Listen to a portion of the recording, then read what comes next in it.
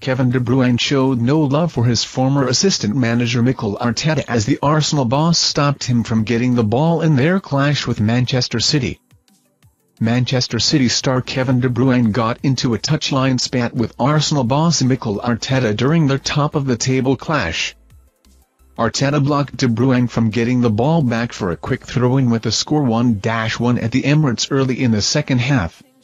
After the Gunners' manager kicked it further away, he received a push on the chest. He then exchanged words with De Bruyne, who eventually grabbed the ball and pointed his finger at him. The argy-bargy was quickly diffused, but Arteta's mood won't have improved. City took the lead later in the second half with Jack Grealish's strike deflecting off of Takahiro Tomiyasu's leg and past Aaron Ramsdale in the Arsenal goal, before Erling Haaland added a third. It was the visitors who had taken the lead in the opening 45 minutes through De Bruyne, who capitalized on a poor Tomiyasu back pass to Shib Ramsdale.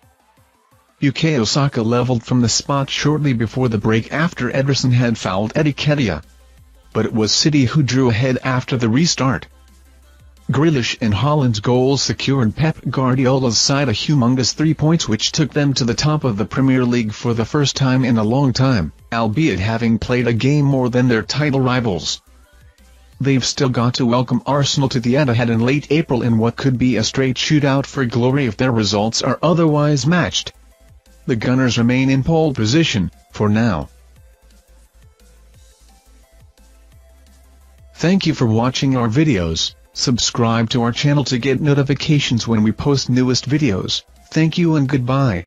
We've been holding up for the girls for a minute.